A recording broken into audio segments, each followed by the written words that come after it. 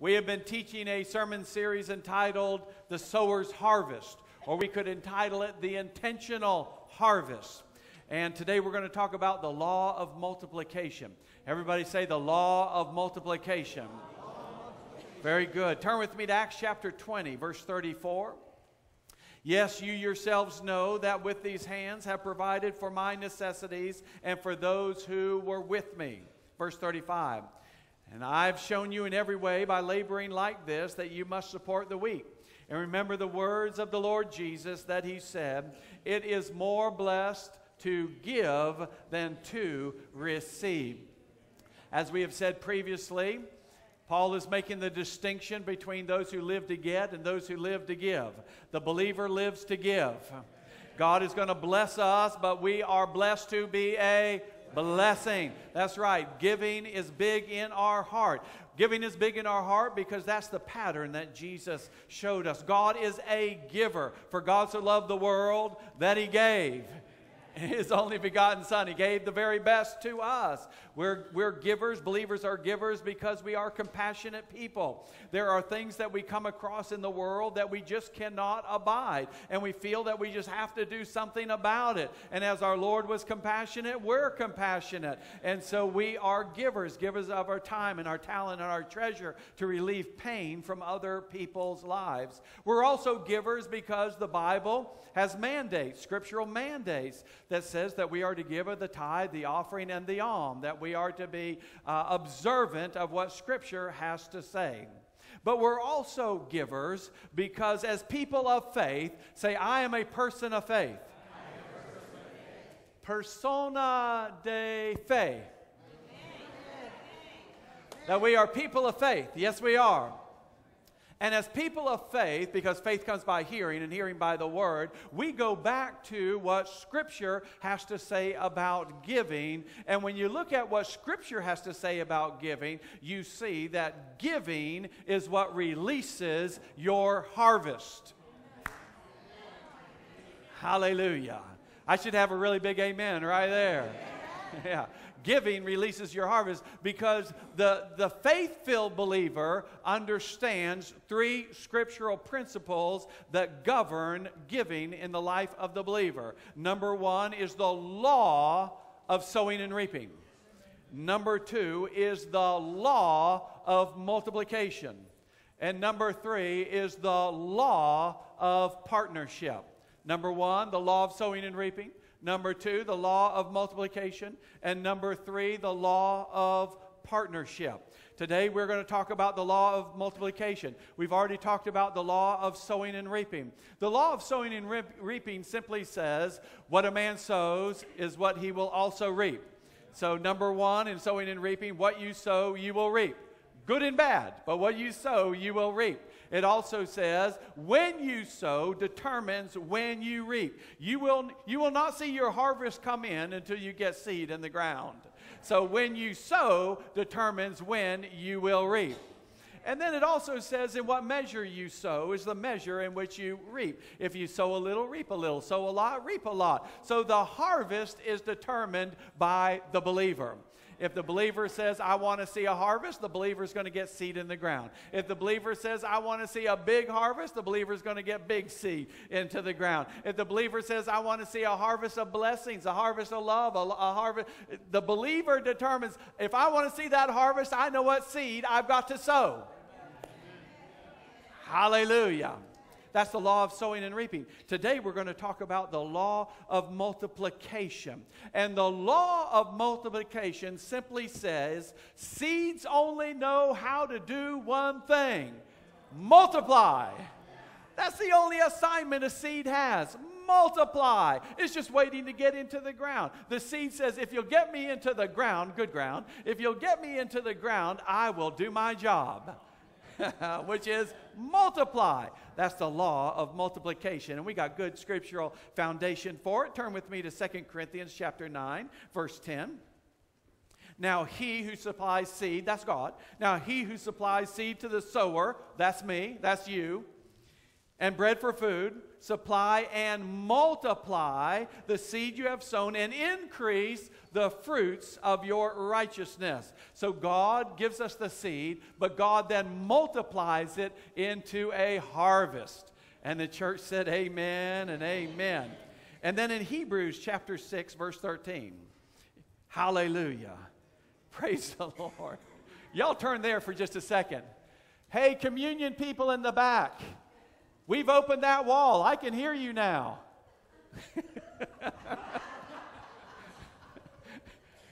Hey, communion folks, I can hear you. Now I can't hear them anymore. It's good. Praise the Lord.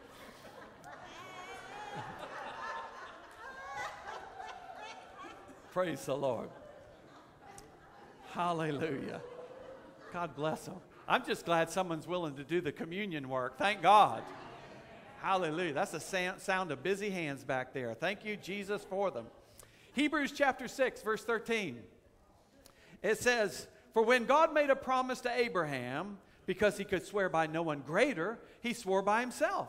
Verse 14 saying, "Surely goodness," he says, "Surely blessings I will bless you, and multiplying I will multiply you." And so after he had patiently endured, he obtained the promise. Let's look at verse 14 again and read it out loud with me, saying, "Surely blessings I will bless you, and multiplying I will multiply you." So, is God a blesser? Yes. Does God multiply his blessings? Yes. I said, does God multiply? Is God a multiplier? Is there a law of multiplication that you can apply to your life? Yes, there is. Multiplication is the process of taking one thing and making many things. Taking something that is a single thing and producing multiple things. Now, there's many ways that you can grow. You can grow by addition. So if you have 10 things and you add another thing, now you have 11 things. It's not much more, but it's still more. Thank God for more. Or you can have multiplication. You can have 10 things and multiply by 2, and now you got 20 things. Praise the Lord. Or you can have super abundant growth, which is exponential growth, where you have 10 raised to the power of 10. The faith folks are getting excited right now. Which simply means, in math terms, you have 10 things and you multiply times 10. Which now you've got 100 things, and you multiply times 10. Now you got 1,000 things. You multiply times 10. Now you got 10,000 things. Multiply times 10. Now you got 100,000 things. Multiply times 10. Now you got 1,000,000 things. Superabundance. I said superabundance. Somebody's going to write into me and say, "You got the math wrong on that, Pastor." I hope I got it right. But superabundance simply says that there is no limit to what God wants to do in your life. He's the God of abundance. He's the God of more than enough. Now unto him who abundantly, everybody say abundantly. My God does abundantly above and beyond all that I could ask or think. Ephesians 3:20. Look at it with me real quickly. Now, to him who is able to do exceedingly abundantly. Everybody just say exceedingly abundantly. Exceedingly. Turn to your neighbor and say exceedingly abundantly.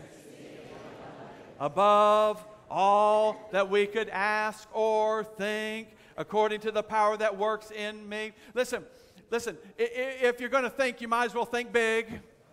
I heard a father tell his daughter one time, "You're going to think, so you might as well think big."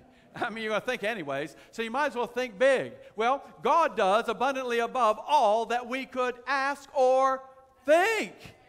Hallelujah. Praise God. Look with me in 2 Corinthians chapter 9, verse 8. God is able to make all grace abound towards you, that you, having all sufficiency in all things, may have an abundance. May have an abundance. I said may have an abundance. I said may have an abundance. Having all sufficiency in all things, may have an abundance for every good work. Why does God want you to be blessed? So you can be a blessing. That's what God told Abraham. In Genesis chapter 12, I will bless you and you will be a blessing. Why does God want us to be blessed? Because He wants us, according to 2 Corinthians 9, to have all sufficiency in all things, that we may have an abundance for every good work. In other words, there's things there's things that God wants us to do. There's work to do. I said there's work to do. And God wants us to have an abundance, have all sufficiency so we can get that work done. Praise the Lord. And then John 10:10. Devil comes to steal, kill, destroy. But I've come that you might have life, and life more abundantly. And we could go on. But the revelation by Scripture is that God is a giver of good gifts. That God's not withholding any good thing. That God is trying to get abundant blessings into our life. That God wants to bless you. Now you can believe God for just the addition, or you can believe God for the multiplication, but why not believe Him for the superabundance? If that's His nature, why not believe Him? If He's Jehovah Jireh, our provider, why not believe Him? If He said, I'll provide all your needs according to my abundant riches and glory by Christ Jesus, let's believe Him for that. I said, let's believe Him for that. I mean, if you pull into McDonald's and go through the drive-thru window, they ask you, what size of blessing do you want? Sir, fries? Yes. Do you want medium? You want large? Sir, I can supersize that for another 25 cents. Hey, where's your faith at? Supersize, baby, supersize. Bring it on. Hallelujah. Well, you might not eat it all. I'll have some to give away. I said, I have some to give away. Glory to God. Yeah, somebody will always eat those McDonald's fries. Nobody's going to turn down McDonald's fries. Glory to God. I used to take Debbie out on dates to McDonald's. I have too many resources back in the day. I took Debbie out on dates to McDonald's, and she'd get something, I'd get something, and her fries were so much better than my fries, and so I would always eat some of her fries. Come on, husbands, you're with me on this, right? So I always reach over and get some fries, and never heard a peep out of her until the day after we were married. Man. The day after you're married, you get some revelation. Am I right? Am I right? Am I right? we're headed out on the honeymoon. Come on. And we pull into McDonald's as we're heading to our destination. And so she gets some fries. And this is what I hear her say. She says, do you want some fries? I said, you bet I do. She says, order some. This is the day after we're married. I said, excuse me? She says, you've been eating my fries for way too long now. Order your own fries if you want some fries. I said, okay, I'm seeing how things are shaping up here. and then the other thing she straightened me out on, this is therapy for me. I got to share some stuff. And she's not here at the moment, so y'all don't tell her. But she would sit beside me in the chair, and I put my hand up on the headrest, and I just stroked the back of her hair. I love you, baby. Stroking the back of her hair. The day after we're married, I'm doing the same thing. And she says, you know what really bothers me? I'm honest. This is the day after. Not the day of. This is the day after. So if you could quit messing around with my hair, I'd really appreciate that. I said, okay, no fries, no hair. Where are we going with this, Deb? What? Hallelujah. But we're coming up on 35 years. It's all good. Come on. 35 years. It's all good. Praise the Lord. Hallelujah. Now, I will be honest to say this. She eats off of my plate all the time. I'm just telling you. It's not a two-way road. She eats my stuff all the time. And I don't say nothing about it. I don't say nothing about it. Order that chocolate milkshake. I'll take 2 straws, please, because I know where that's going. Praise the Lord. The components of multiplication are simple. Seed, good ground. That's all it takes. Seed and good ground is all it takes Turn with me to Mark chapter 4, verse 20. But these are the ones sown on good ground, those who hear the word, accept it. Now we're talking, Jesus is defining what is good ground. And if you read the whole parable, you'd realize there's 4 types of soil. He's talking about the conditions of the heart. There's rocky, there's wayward, there's thorny. None of those are good habitations for the seed, which is the word of God. But seed is anything. We know from Galatians 9, whatever a man sows, whatever. You can make seed into anything.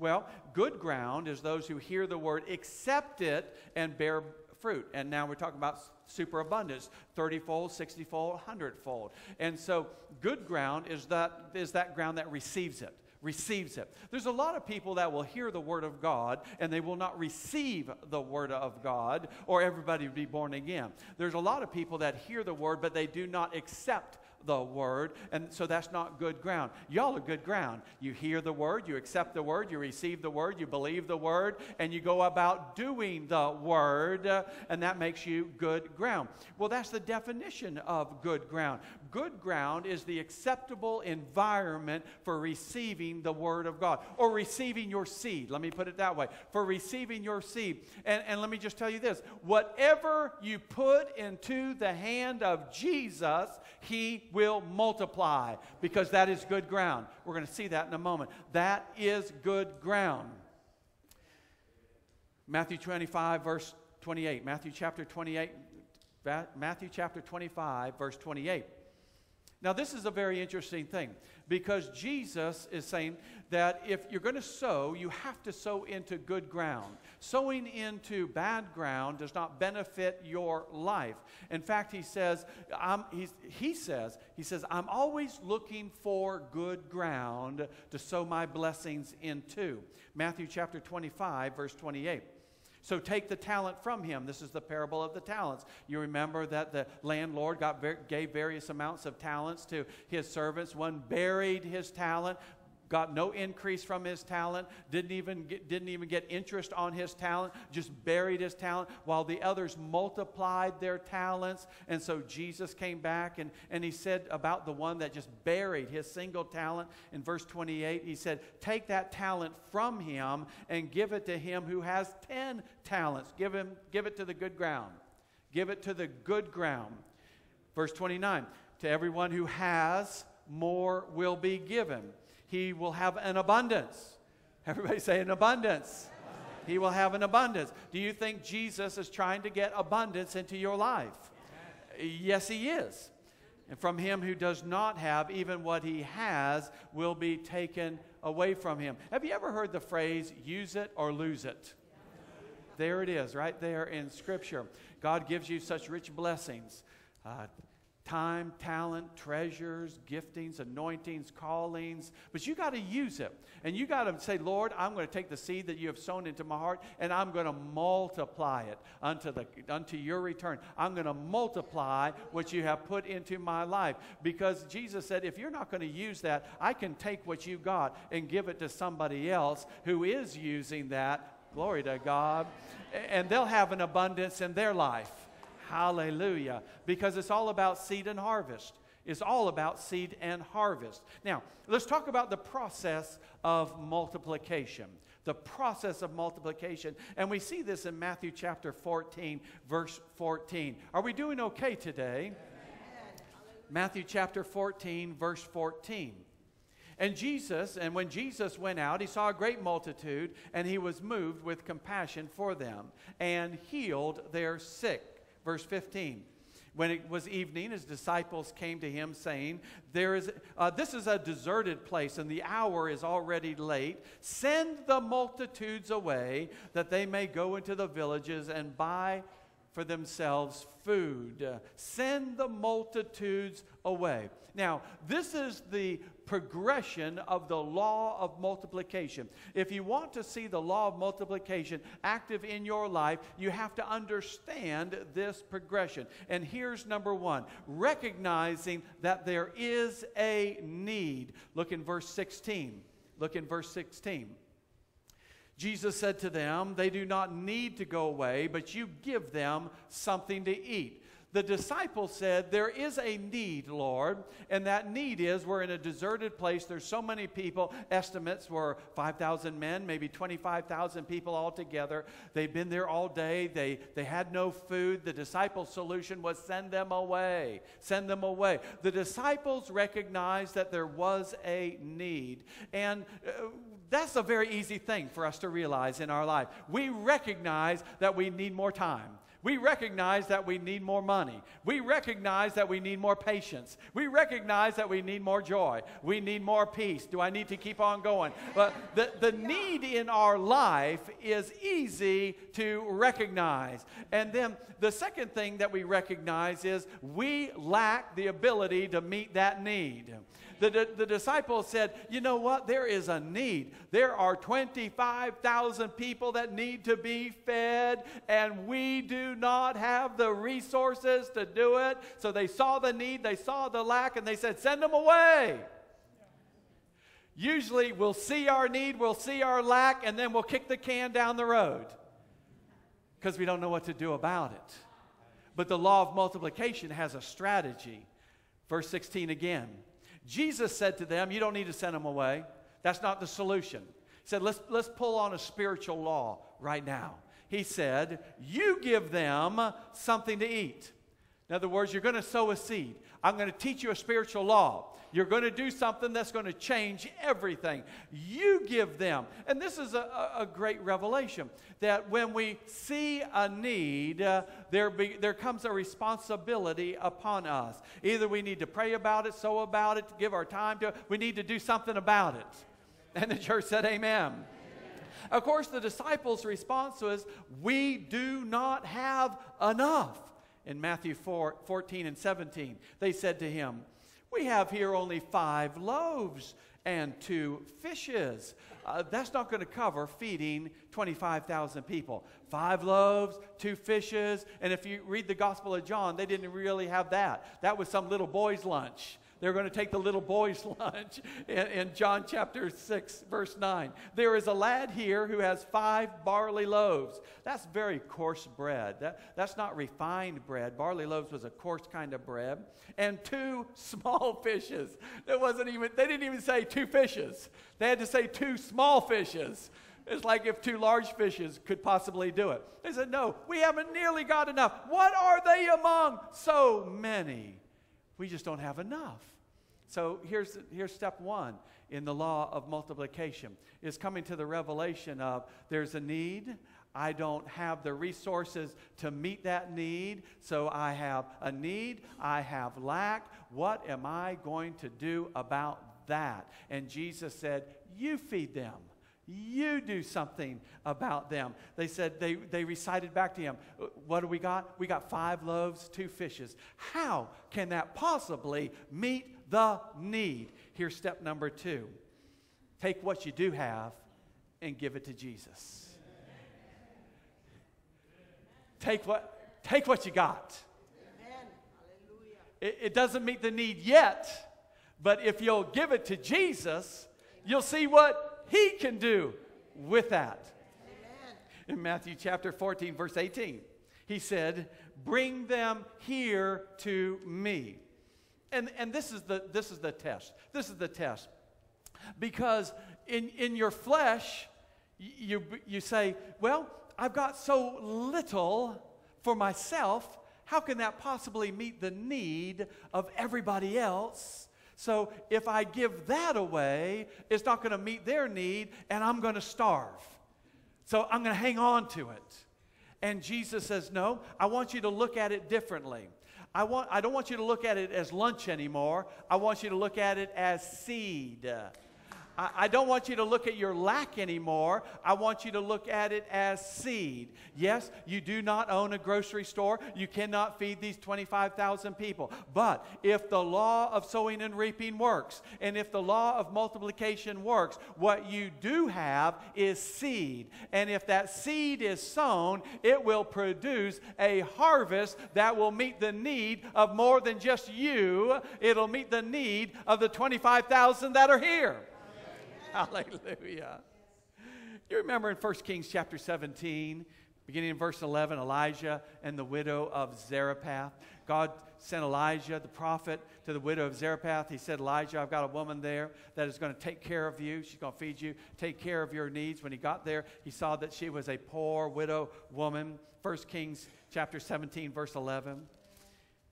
And as she was going to get it, he called to her and said, bring me a morsel of bread in your hand. Now, God had told him this woman was going to meet his needs. And so he said to her, I'm hungry. Bring me a morsel of bread in your hand. And what she saw in return was, meet your needs? I can't even meet my needs. So she saw the need, but she also saw her lack. And Elijah the prophet is going to get her to look at it a completely different way. Rather than looking at it as lack, he said, I'm going to get you to look at it as seed. Sow it into good ground. Let's keep reading in verse 12. So she said to him, as the Lord your God lives, I do not have bread, only a handful of flour in a bin and a little oil in a jar. See, she said, listen, I can tell you everything that I don't have. I don't have enough. I can tell you everything that I do have. It's just a little bit. It's not enough for everybody. Only a handful, only a little bit of oil. And I'm going to gather a couple of sticks that I may go in and prepare it for myself and my son, that we may eat it and die. She said, this is my last meal. You want me to give you of my last meal? I haven't got any more beyond what's in my hand. Only a handful, only a little bit of oil. How can you possibly ask me to bring you bread? And this is what he said to her in verse 13. Don't fear. Get out of fear. Everybody say, get out of fear. Get in faith. Get in the law of multiplication. Yeah, he said, don't fear. Go and do as I have said. But make me a small cake from it first and bring it to me. And afterward, make some for yourself and for your son. So he said, I want you to take what you have and sow a seed. Now, doesn't the Bible say, he who blesses the prophet will receive the prophet's reward? Yes, it does. Yes, it does. Jesus said that. He says, make me a little cake first. Sow your seed. He said, you got to get some seed in the ground. You're making preparations to die. I'll turn it around for you. Sow that seed. Verse 14. For thus says the Lord God of Israel, the bin of flour shall not be used up, nor the jar of oil run dry. That sounds like superabundance to me. Every time you go into that bin to get flour, there's going to be flour in that bin. Every time you pour oil out of that jar, there's going to be oil in that jar. If you'll sow the seed, God will take care of you. God says, those who bless you, I will bless. Glory to God. And so, he said, if you'll sow it, your bin of flour will not be used up, nor will the jar of oil run dry until the day the Lord sends rain on the earth. Hallelujah. Everybody say hallelujah. Hallelujah. That's superabundance. What's the revelation of that message? The revelation is if you will sow the seed. If you will look at what you have, you say, all I see is lack. No, what you have is seed. Don't eat your seed. Don't eat your seed. You got to sow your seed. Hallelujah. Somebody say amen. Amen. Back to our text verse in Matthew 14. Here's step number 3. When you take what you have and put it in the hand of Jesus, sow that seed. Take your 5 loaves, take your 2 fish, put it in the hand of Jesus, and let Jesus multiply your seed into a blessing. Matthew 14, verse 19. And then he commanded the multitudes to sit down in the grass. And he took the 5 loaves and the 2 fish, and looking up to heaven, he blessed it. He broke it. That breaking part is the believing part. If I break this bread, it's going to produce more. So he blessed it, he broke it, and he gave the loaves to the disciples. And the disciples gave it to the multitudes. So he blessed it, he believed it, he broke it, and he gave it. When you put something in the hands of God, you can expect God to bless it. Hallelujah. You can expect God to give it back to you in a blessed state. Hallelujah. He's going to multiply that seed that you have given to him.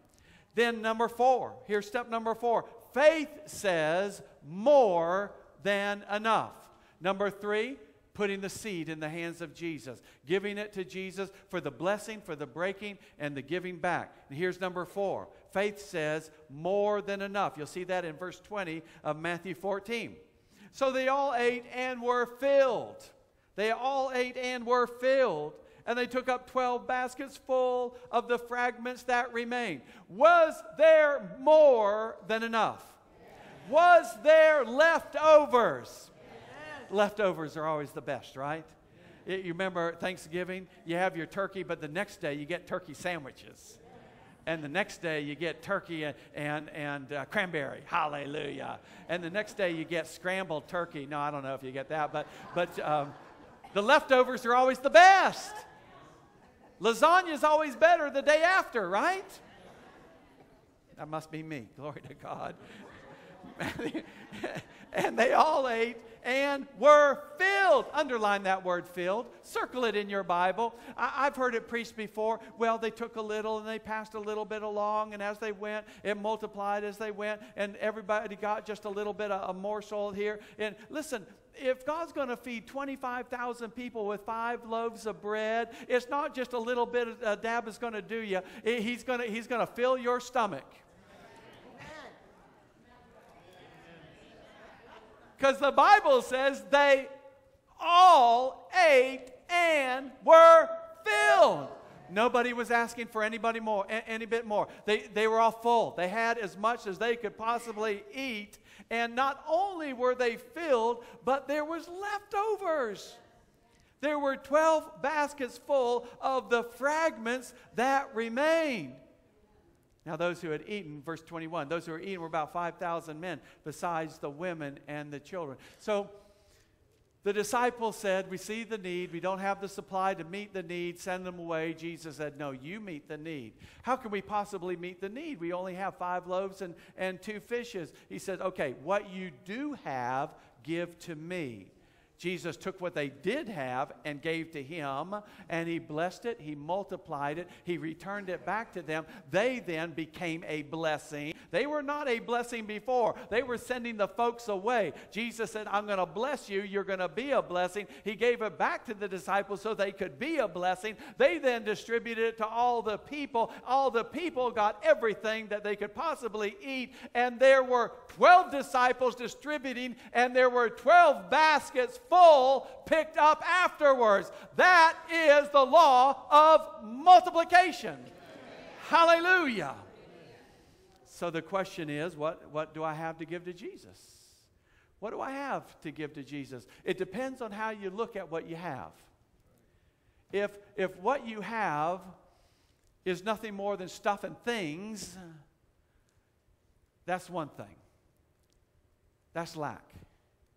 Does God want you to have stuff and things? Sure he does. He says, seek first the kingdom of God and his righteousness, and he'll supply all these things unto you. He doesn't mind you having things. He blessed Abraham with things. But if you look at what you have as things, that's one thing. But if you look at what you have as seed, that's something else. Because if you have seed, then you have control over your harvest. And you simply have to have faith then for the law of multiplication to work. I'm going to take my seed and I'm going to put it in the hand of Jesus. I'm going to let Jesus bless that seed, turn it into a blessing back into my life, so then I can be a blessing to those around me. Did y'all hear what I just said? The law of multiplication recognizes this one point. Seed has one assignment, and that is to multiply. A single seed produces a tree full of fruit. A single seed has one assignment, and that is to multiply. John chapter 12, verse 24 says, most assuredly I say unto you, unless a grain of wheat falls to the ground and dies, it remains alone. But if it is sown, if it dies, if that grain, he's talking about his own life now, if that grain is sown, Jesus said, it produces much grain, and that's us. We're the much grain. Jesus sowed his lives. We're the born-again lives of the harvest. Hallelujah. Hallelujah. John 15:5. I'm the vine, you're the branches. He who abides in me, and I in him, bears much fruit. Bears much fruit. Bears much fruit. What are you saying, Pastor? This is what I'm saying this morning. God gives seed to the sower. We know that from last week in the law of sowing and reaping. It's God who gives seed to the sower. But sometimes when we look at the great need that may be in our lives, it feels overwhelming. And we look at our resources and they feel underwhelming. How can I possibly meet this need with what I have?